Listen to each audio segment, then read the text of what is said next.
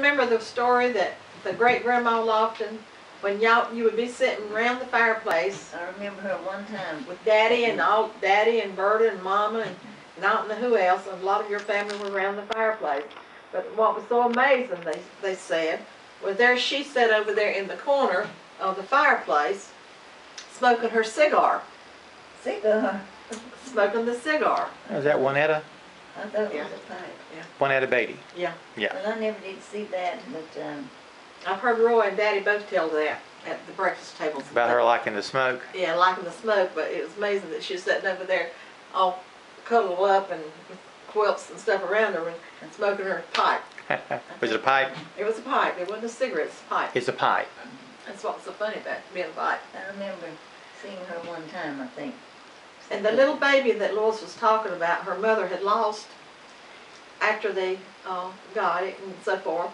They buried that baby in the mother's arms. I thought that was amazing. No, which one was this? Who was this? I want to tell that again. You remember your mother when she lost the baby? You're talking about Josephine when she died. Josephine lost her baby, you remember? You told me one time we was at church My mother. that she buried the little baby in her arms. I don't remember it now. You don't remember it now? No, I don't But that's what was told to me. I don't remember. They buried it with her when she died. I forgot about that. I tell you, my mother, I was told Justine just the other day that my mother went around in the house singing. She had all those children, but she went around the house singing, and she sang, "I love to tell a story," and them old songs like that. She liked those good old hymns, huh? The hymns, and she'd sing them. And there's one thing I remember that she taught us too. In Proverbs it says, I think that's where she got it. A good name is rather be chosen than great riches. I remember my mother telling us that. And she quoted some scriptures to us.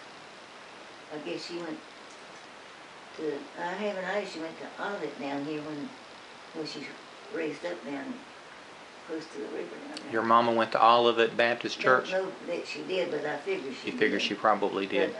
But my grandparents were buried at Concord. I think they really joined the church at Concord, but I bet she went to the Olivet too, you know, like young people do, to different churches at times. Tell us about the little village where you lived, Lois. So what? The village where your daddy lived over on the Murphy Jones Road. When you go out on Alley Road, you go halfway out there. There's a road before you get to the end that used to go down into the field. And back in there, behind there, is where y'all lived. Yeah. Tell him about all the houses that was back there and who all lived back there in those houses. Well, Mr. Eston Harville lived across the branch. There's a branch run between us there. And I remember Miss Lily Harville coming over to our house one Sunday afternoon, and she went to church at Center too, and she had several children too. And little Willard, my little brother, 16 months old, had that, what you call it, that bowel trouble that killed so many little babies. Something diarrhea? Yeah. And he died, but she was over there the Sunday afternoon before he died. I forget what day he died now. Was it the Sunday or maybe the next day? But that was a sad, sad time for us. And I remember I was down there on the hill, down towards the spring when she started back home, coming that way, and I said, "Do you think he's any better? Willard's any better?" She didn't say she thought he was any better, but she said, "We'll not leave you all alone." And they was good neighbors back then, the neighbors all around. You know now, a neighbor just don't, right close to you, they just pay no attention to it. But your daddy and mama lived there. Yeah. And then on down the road or across from you somewhere, a Grandpa Lon and them lived. And then who else lived there besides them? It was several houses on that road. I remember And you remember? the road that went by our house down to it was a Johnson family lived down there.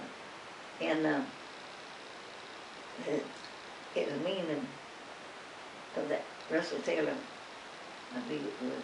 He's a big old boy, went to school over at Walden. And that Johnson girl, she had black hair and she had lice. And that Russell Taylor said something about one sitting up there picking a banjo.